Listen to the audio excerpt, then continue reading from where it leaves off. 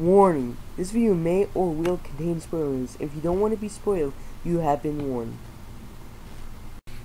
Hello all you YouTubers, the movie info guy here, and today I'm going to be telling you how Patrick got the key in the SpongeBob SquarePants movie, 2004. Now, how he got the key, no one knows, but I got a perfect explanation. He went in there, he did the distraction stuff, didn't work. But when the Goofy Goober theme song was playing, I think he grabbed the key from the guy next to him. Or after the Goofy Goober theme song, when the bar fight happened, I think that's how he got it. One or the other. The way he got it now, if it's the guy next to him in the Goofy Goober theme song, I think it was when he was whining, and if the guy next to him wasn't the guy who had the key, I think he would have taken it from the guy who had the key during the restroom scene.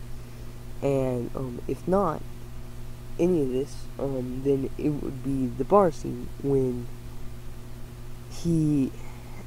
SpongeBob and Patrick were escaping it there. I think Patrick would have just grabbed it somehow in the, what do you call it, the fight, where they were all fighting each other, or maybe even he got it.